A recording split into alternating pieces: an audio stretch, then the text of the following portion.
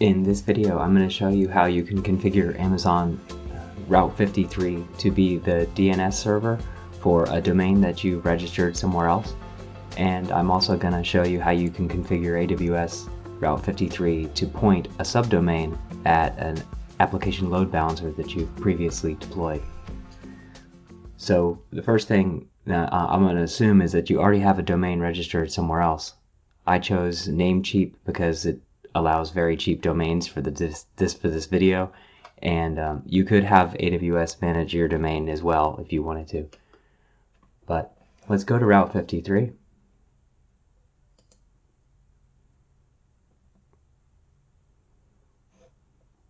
And let's get started with DNS management. And Amazon calls DNS setup for domains a hosted zone. So let's create a new hosted zone for the domain I've registered. And the domain I've picked is called awsvideos.win. And I used .win just because it was a cheap domain. And now what you need to do here, if you have your domain registered at a different provider, you need to copy these name server records over to your domain registrar. So I'm going to go ahead and do that here. This is in Namecheap.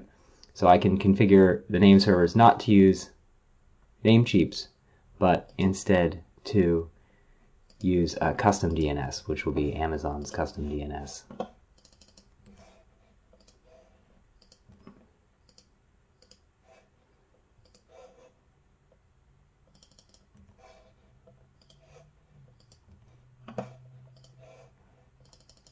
It provides all of these extra name servers just for redundancy in case the main.com, .net domains go down.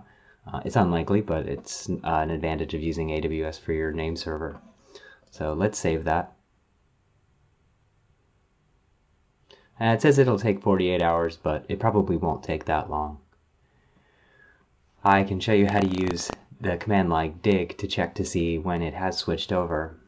So let's try this, dig, and our everything is awsvideos.win, and we're looking for the name server records. And here you can see that the name server is still registrarservers.com, and that happens to be Namecheap's DNS server. So it's not moved over yet, but it will be. And in the meantime, we can go ahead and start configuring AWS to point at the application load balancer. So let's switch back to Amazon. And to configure the record for the subdomain we'd like, we need to get the application load balancer DNS name. And you can do that through the EC2 section of the AWS console. If you scroll down to load balancers,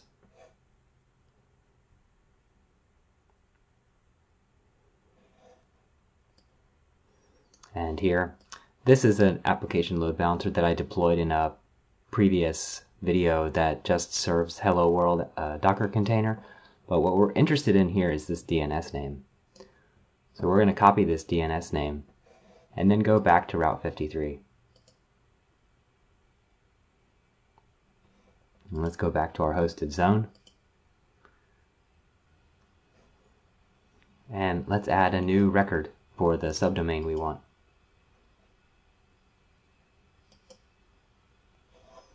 And our subdomain will be hello, to match our Hello World app.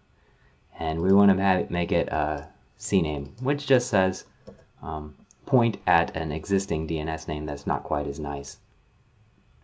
And we can create it.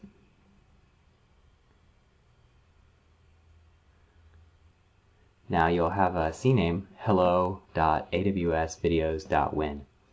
Now this domain isn't going to work until the DNS servers, the global DNS servers, have switched over to using Amazon for our registrar, and we can keep an eye on it with the dig command I showed you before.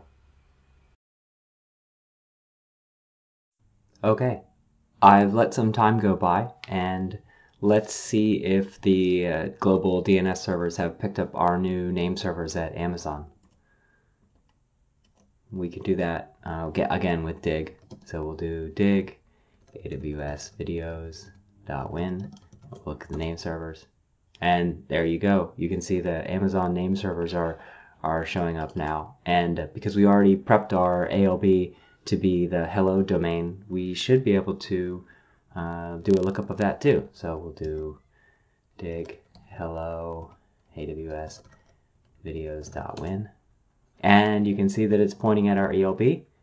And that's great. So we should be able to use curl to test to see that it's hitting our hello service.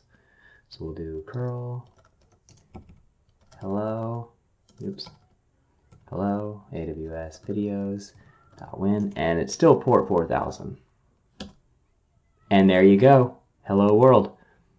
So you've got a service running in Amazon, in our case a Docker container, and AWS is hosting the DNS records, and it has a subdomain pointing at an ALB.